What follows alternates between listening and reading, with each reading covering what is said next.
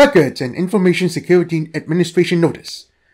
The O5 Council has approved for the SCP-6101 designation to be reserved for the exclusive use of the Department of Public Relations to aid in post-fail operations.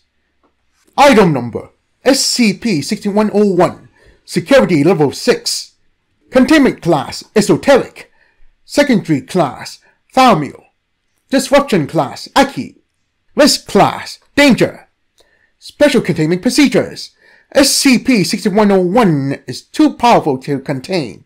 He is to be left in the care of his family until the next time the Foundation should call upon him for assistance. Description: SCP-6101 is the most powerful SCP. His name is Ethan Prosper.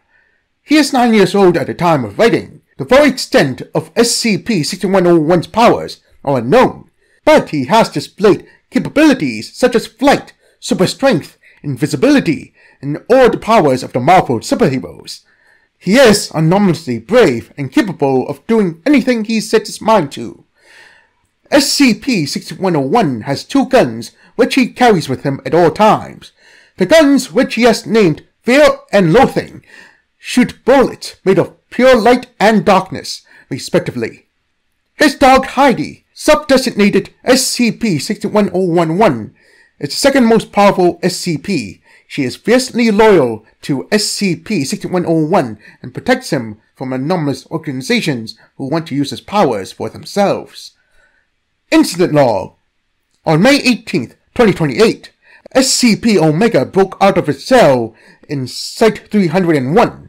Unable to re-establish containment of the anomaly, Site Director Pushpa Chakravarti called upon SCP-6101 for assistance.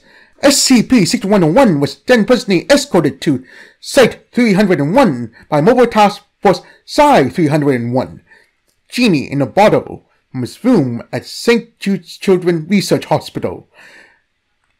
Using a combination of telekinetic abilities and verbal threats, SCP-6101 successfully drove SCP-Omega back into its containment cell as witnesses applauded and cheered. He was awarded a Foundation Star for his efforts by Director Chakravarti in a special ceremony shortly afterwards.